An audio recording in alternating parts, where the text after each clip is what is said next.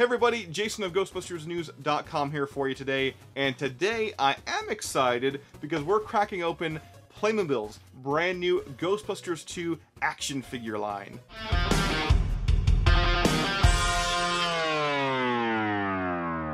So yes, Playmobil is back once again making Ghostbuster figures. For those of you who missed a review last year of their first gigantic wave, it included the Firehouse, it included the Ecto-1, a whole heap of figures, the Stay Puft Marshmallow Man. We've got a link right down below in the description, or click the link at the end of this video. I can't express how much I love those sets, and I got a feeling today is not going to be any different. Yes, Playmobil Ghostbuster figures based around Ghostbusters 2. We got the dark suits. I'm sure we're going to have probably a slime blower or two, some pink slime. I can't wait to unbox these. But before I do, I need to touch on a few little things. First and foremost, the sets this time around are much smaller. Each set contains a Ghostbuster, Dr. Peter Venkman, Dr. Egon Spangler, Dr. Raymond Stantz, or of course, Winston Zeddemore. Each figure comes with their own ghost-busting gadgets, including a ghost trap that is going to unlock an awesome Playmogram feature. You guys are going to need to stick around and see it to believe it, because we're going to show you that feature later in the video. So let's start off the unboxing with my favorite figure in the entire line so far. It is Slime Blower Winston Zeddemore. Now, one of the first things you're going to notice about this new wave of figures is that each character is in their Ghostbuster 2 dark gray flight suits. As well, hardcore Ghostbuster fans are definitely going to note things like the lifeguard being added to their uniform as well. And of course, on his arm, we get the Ghostbusters 2 logo as well. And I guess I should kind of touch on the facial detail of these characters, but they're Playmobil. I mean, none of them are going to look like their actor counterparts. I mean, this doesn't really look like Ernie Hudson whatsoever. Once again, it's Playmobil, cut it some slack. Now, one area though where Playmobil like went above and beyond is the slime blower on his back. Considering this is once again Playmobil, I am absolutely blown away by the detail here.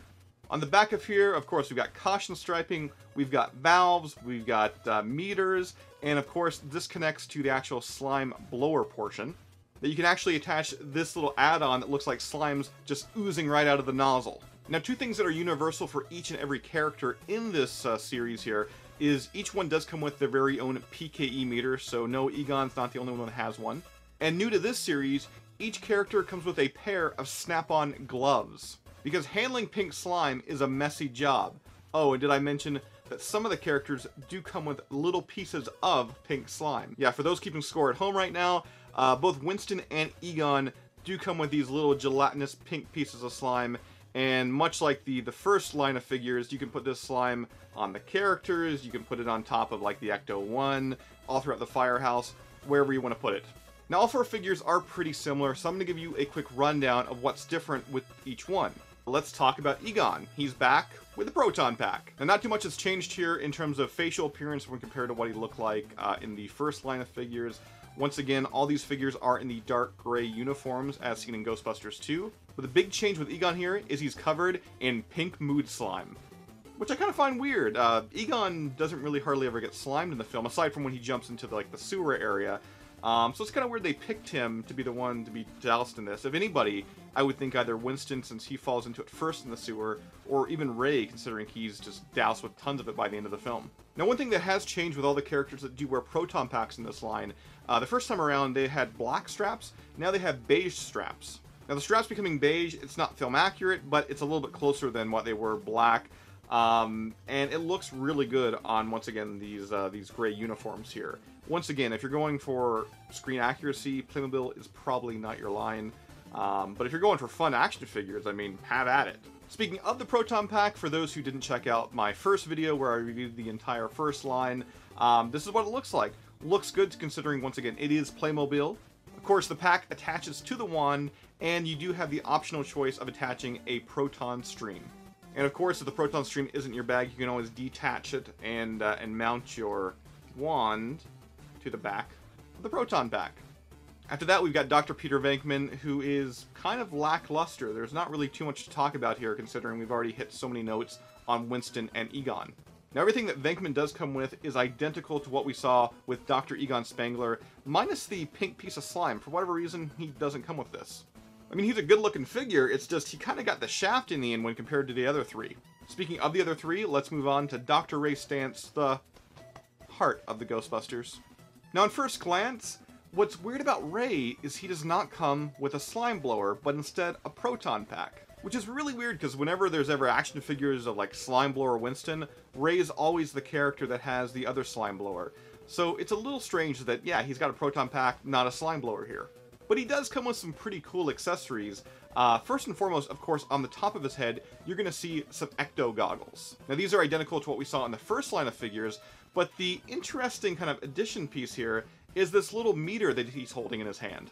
The meter actually hooks up to the back of the ecto goggles and gives him almost like a little, I guess, in-hand kind of quasi-ecto goggle slash PKA meter thing that he's holding and he can actually walk around and look at. I mean, I've never seen this being used. Obviously, it was never used in the movies, and I don't think there's ever been anything like this in the cartoon series. This is totally unique to the Playmobil line, and I would think all those meters, or that little meter that's on that, would just be visible when he actually lowers his ecto goggles.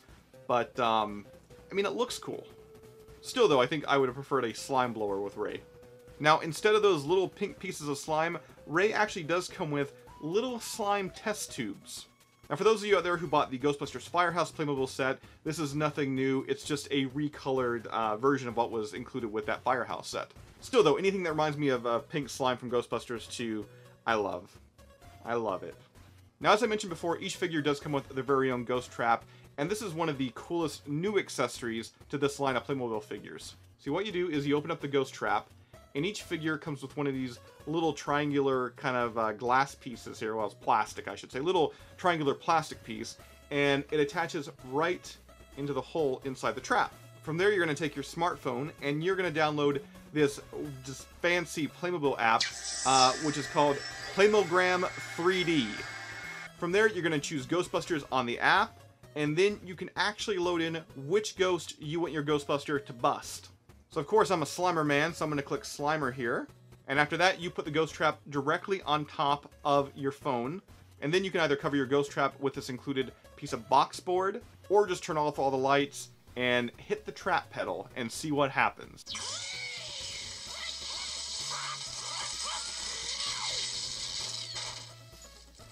Now, what's also cool about this is all 4 ghosts are available to actually capture right from the get-go. So it's not like you need some type of proof of purchase to unlock Slimer or one of the other 3 ghosts. If you've got one trap and the app, you can bust all 4, as you can see right here. God, that feature is so cool. These figures are right now hitting toy store shelves, so be on the lookout. And price-wise, they're not bad at all, coming in just shy of about $10 usually. And for those of you out there that like the Playmobil Ghostbusters line, of course, there are going to be real Ghostbuster-themed figures coming out later this year. I'm excited, you're excited, we're all excited. Be sure to keep it locked here to Ghostbusters News on YouTube, subscribe, and check out that video of that impending review when it comes out. And that's all I got for you here today. I'll see you right back here next time on Ghostbusters News. And orange reaching out of his torso to militarize zone. Some with Vince board though, just gotta call in a ecto cool. Grab your tools, it's time to fight Zool. This proton charge, you go run you extra. The storage of the beast, hope you brought your checkbook. You might want a warranty in case it happens down the line. Everybody's going down in time, remember you.